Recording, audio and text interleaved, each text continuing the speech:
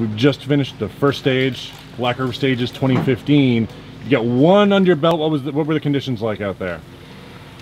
Extremely slippery. Yeah, yeah. Definitely slippery. Like mud? Did you hit the rain that just dropped on us? No, not muddy. It's like even in a loose. 6, you have to take it easy. Yeah. Are you gonna like lower your tire pressures maybe and change that up for the next run, or you just keep it right where it is? We're just gonna keep it like that. Yeah. Right now we're not really worried about speed or anything. We're just worried about having fun and being safe and enjoying it. And finish it. Yeah.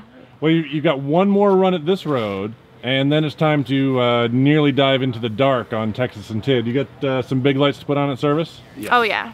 We're really excited for the next We have a stages. new suspension last year when we jumped off from the bridge. It was a hard impact. Now we don't even feel that. Smooth like butter? Yes. Yeah. Like, oh, well, in that case, we should go faster. Yeah. That's See if we can jump a little higher.